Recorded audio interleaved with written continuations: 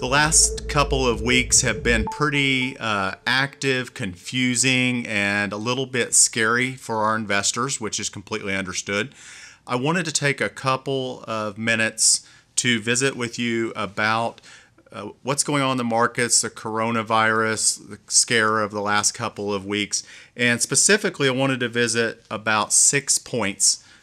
Your statements that will be coming in the mail soon, not panicking and keeping a cool head, facts around the coronavirus and hopefully dispel a couple of myths, the role of the media, the market corrections and maybe some perspective on past market corrections, and then lastly, want to speak generally about your investment portfolios and strategies and how those may be affected and opportunities. First and foremost, let's talk for just a second about your statements that will be coming in the mail. Those will be coming out probably in the next few days. The timing of those statements couldn't have been worse, so I want you to be prepared for those.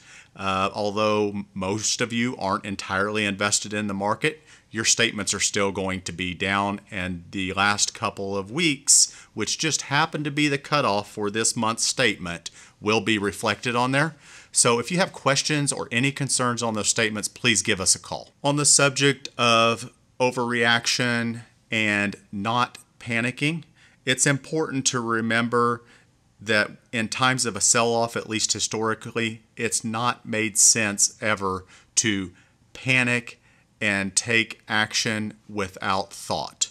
So we want to be very thoughtful. We want to try to put things in perspective, and just remember that if the world doesn't end, which we don't believe that it will, we have sound investment strategies. We have sound investment portfolios. We make decisions on a regular basis, and this is not the time for an overreaction or a panic. That will not be beneficial to anyone's future or any of you, our clients. So let's talk about facts around the coronavirus and the common flu, and maybe a couple of myths that maybe we could dispel. The coronavirus, as you know, has created panic and fear, mostly driven by politicians and the media sensationalizing and hyping. It's not that it's not a serious issue that needs to be organized around, taken care of, but at any rate, it is being overblown. I'm not a doctor, and I did stay at a Holiday Inn, but I'm not a doctor, but many of our clients are and our friends are. We'll share up on the screen, but I checked to make sure this was a credible source, that doctors felt that this was a credible source. You'll see on the slide that about 29 million people so far this year have come down with the common flu. And of that number, 280,000 plus have been hospitalized, and over 16,000 people in the United States have passed away from the common flu. So these things aren't unnormal. Unfortunately, they're a way of life, and they affect most our youngest population and our elderly population. And I assume that this too will run its course with the coronavirus. But I think we need to put that into perspective, because to listen to the media, it sounds really gloom and doom that tens of millions of people could pass away, and hopefully that won't be the case. So how about a little perspective on past corrections in the markets, pandemics, crisis, recessions? Any of you know that this happens. This time it's been very swift. In the matter of a week or two, we're down more than 10%, and that's pretty swift and pretty quick, and it gets our attention. But many of you have been our clients for years, and some of you even for decades, and you know these things happen. We all, and I'll include myself, know the history. We've been through it with our investments, the psychology of downturns, but we're all human, including myself, and we tend to focus on what's causing us the most pain right now and have a hard time putting into context past events in our money. And we just need to take a step back. I would encourage you all and myself to take a step back and look at those past things that have happened that we've been through. If you've been our client for any amount of time at all, including the last years or the last 2 decades, we've been through a SARS epidemic. We've been through a bird flu epidemic. We've been through a measles scare. swine flu, Ebola, they all had immediate reactions. The market all had immediate reaction in a negative way to those events. We've been through the 9/11 attacks and the wars and the conflicts that followed that for years. We've been through the tech crash in 2000 through 2002. We've been through the 07 and 08 financial crisis that had lingering effects for years and years and years.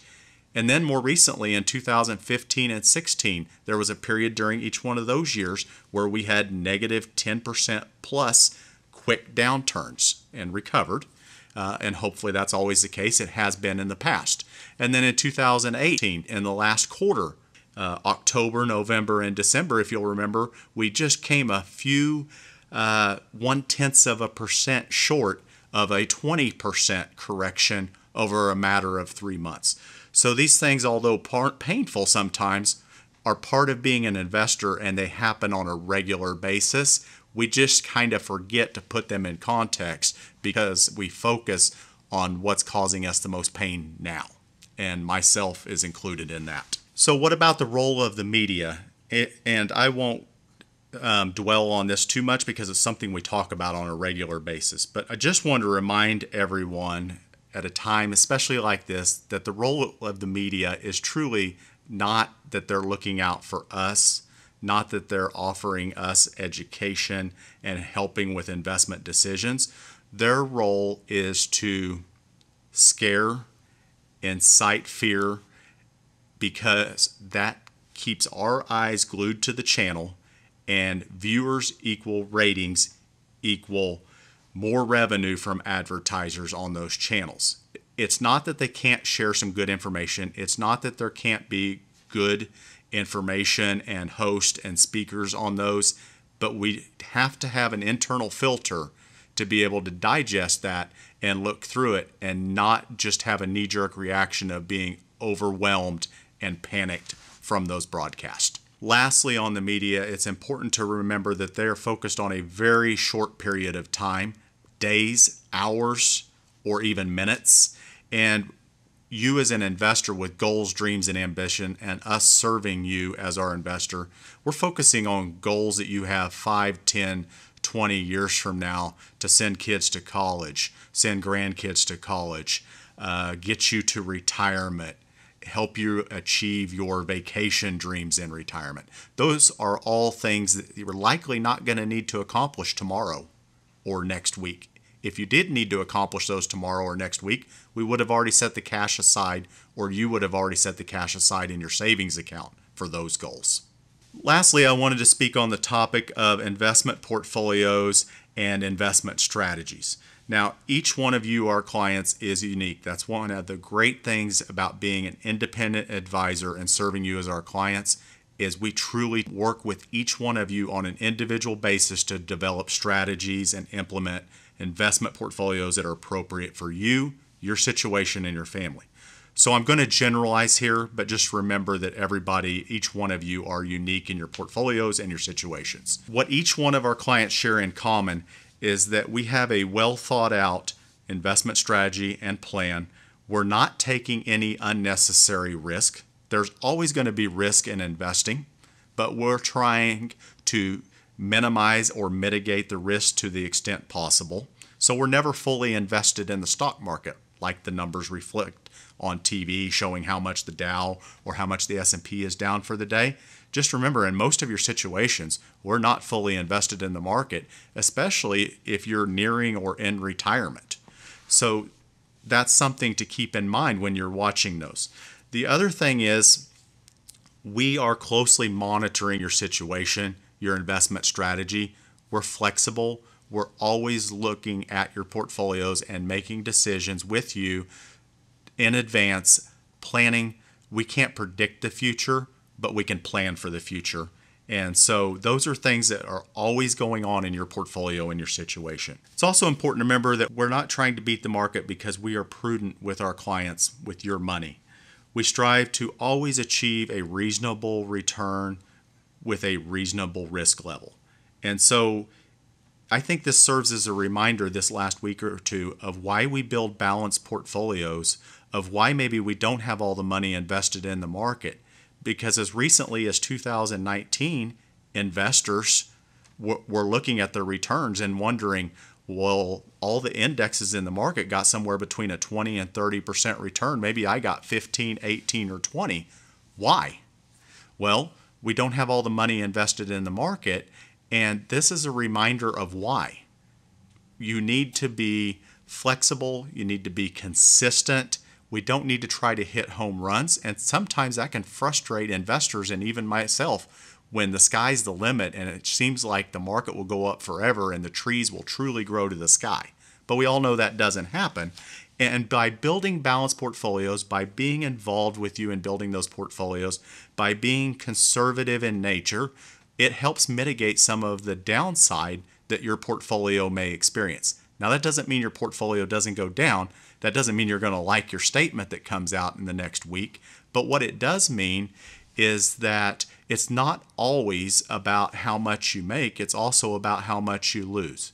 So the takeaway that I have from this whole thing these last couple of weeks is serves as such a good reminder of why we build balanced portfolios and why we're not trying to beat the market.